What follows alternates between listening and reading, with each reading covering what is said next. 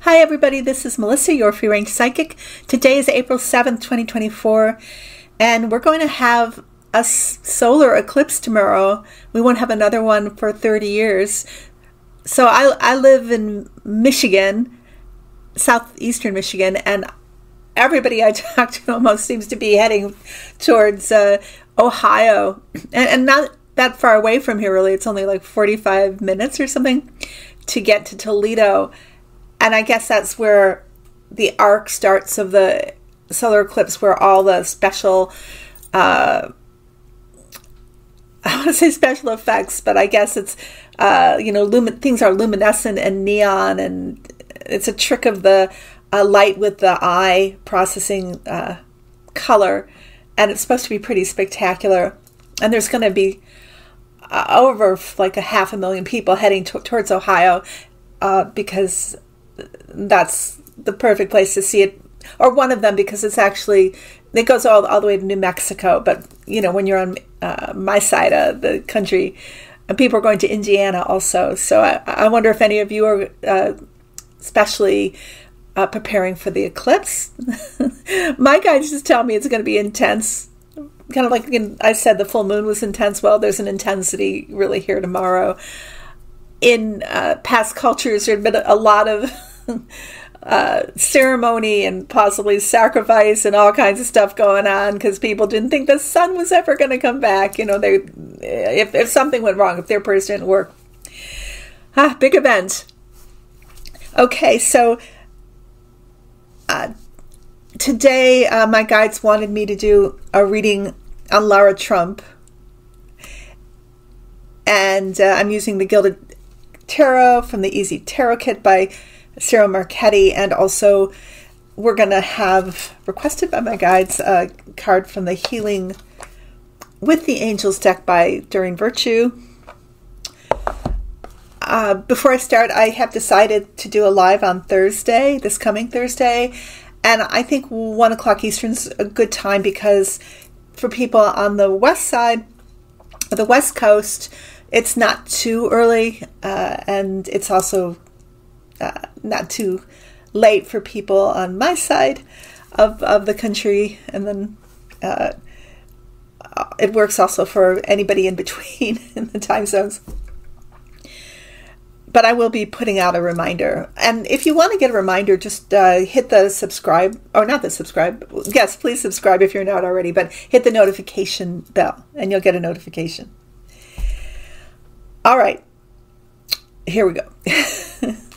So please, everybody, what is this card that is at the center of the reading? Surprise, surprise, it's the devil. So this is Trump, of course, Donald J. Trump. And the card that clarifies it or comes along with it is the Fool. So the guides say this represents Lara Trump.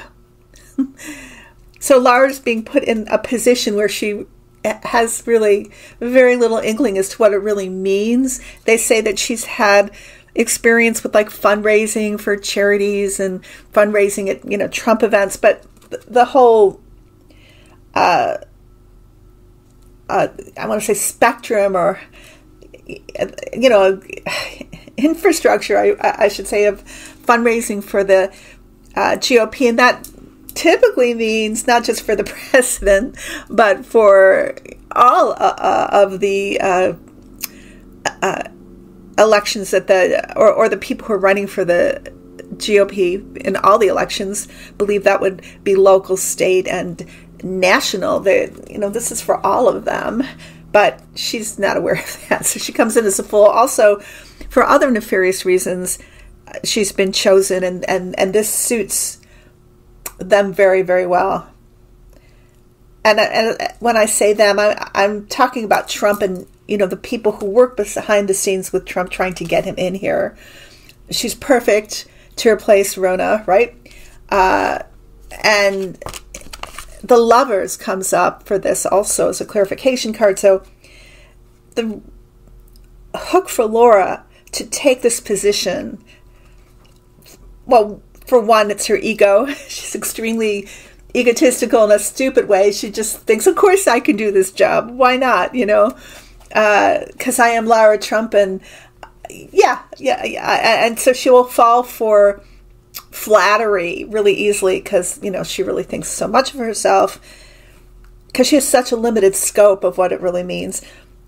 And here is her father-in-law lifting her up into a higher position of power and prominence, and that is why I believe she married his son in the first place. Also could be represented by this card, the Eric, right? The Fool. And my guides tell me allegedly it was an arranged marriage. If you want to see this card also as a marriage between Lara and Eric, and it was to lift her up so she could achieve her ambitions. It was perfect for her. It wasn't about love or attraction. It was about what it meant for her and her trajectory. Above is the Six of Pentacles and the Ten of Pentacles. This is the, you know, super PACs and the monies of the Republican Party or the National Committee, and this is her job, which is to raise the money and then to disperse the money, choose where it's dispersed, and to control the flow. In the past, this is the Three of Pentacles, and this is simply what went on behind the scenes for Trump to get Lara into that position and to get Rana out of that position, and he did a lot of wheeling and dealing. Why? Because to siphon money to his ever increasing legal fund necessities, or legal fund bank. And also, too, this is the card of the thief, and it could also be the card of plunder. And the guides pointed my attention to the disparity here of you have these two swords left, but you have this thief walking off with 5 of them. So he's taking the lion's share of the resources here, and that's what Lara, I should say, is meant to accomplish here. However, the future card, interesting, this is very interesting reading for me, illuminating, I should say, is the Nine of Swords. And so the guides say that this is going to become a nightmare for her, because behind the scenes, she's going to be asked to do things that are highly illegal and could get her into trouble. I mean, could get her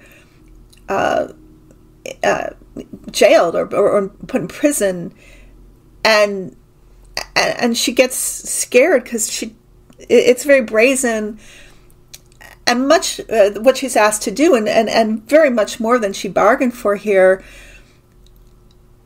And as time goes on also, and, you know, Donald Trump looks like he's not going to be a president, and these things are going to be found out. That's what she's terrified.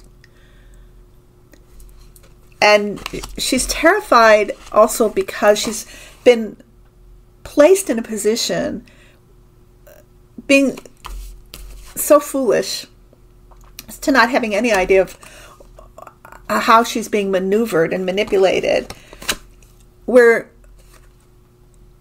here in the clarification card, she becomes trapped by her own deeds that she's been told to do, but she is going to take the fall. This is the Hangman, and she's caught. And initially she's blindly going along thinking she's helping, you know, her father-in-law and doing everything she can, and she's getting all this praise. But then the reality is she's poised herself to be hung out to dry here with no recourse, thrown under the bus, doing these highly illegal, and I guess you could call them embezzlement type actions or yeah, I guess acts would be the correct word for that, where they could be called embezzlement and theft.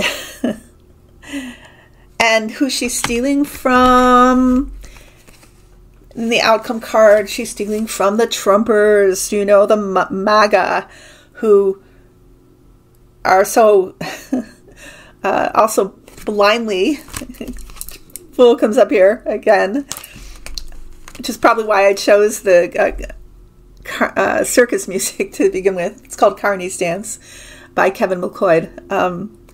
And she's really stealing from the poor for the most of it.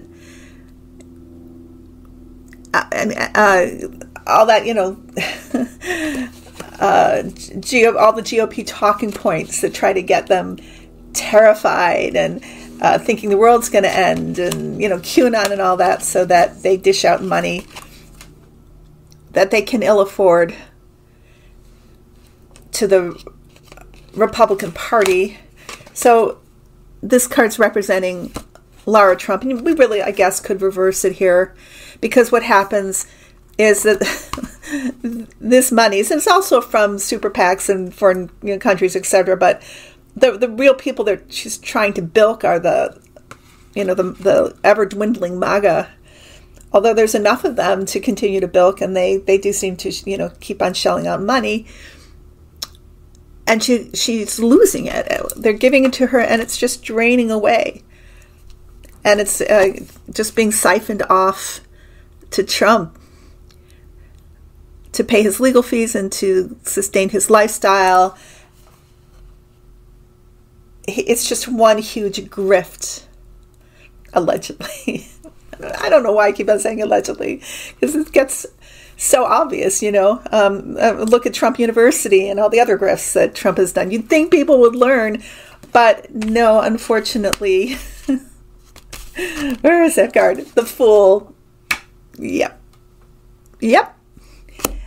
And then finally, Five of Cups, because this ends in disaster for her. It destroys her ambitions, her political desires, and it really ends up coming back on her. So, her sitting through House committees and having to be grilled by the DOJ, and this all becomes public. It's not something that's hidden, and they're gearing her up to take the fall. It all. Anyway, the intent of it, I want to say, Trump and his cohorts, they want it to fall on her. So it's a betrayal. But she has no idea of that, and she's a perfect pawn. She's perfect for this role. Not suspecting a thing, but it's going to be a pretty terrible nightmare to wake up to, which is what the Nine of Swords is really saying. Okay, that's my reading on Lara, sorry. And I'd be interested to know what you think. We are going to move on to the Oracle card chosen for us by the guides from the Healing of Angels Oracle cards by Doreen Virtue, as I earlier said, and the card is Divine Guidance. Card meaning: trust and follow your intuition. It is God and the angels speaking to you. You are being divinely guided right now. That gut feeling you have, the knowingness, the visions, or the inner voice are all trying to tell you something.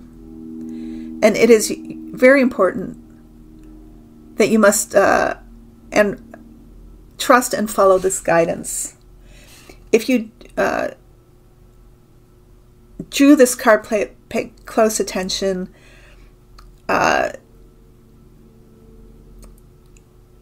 This card is telling you that the angels seek to impress upon you to listen to this message. So trust your intuition. You're being guided divinely.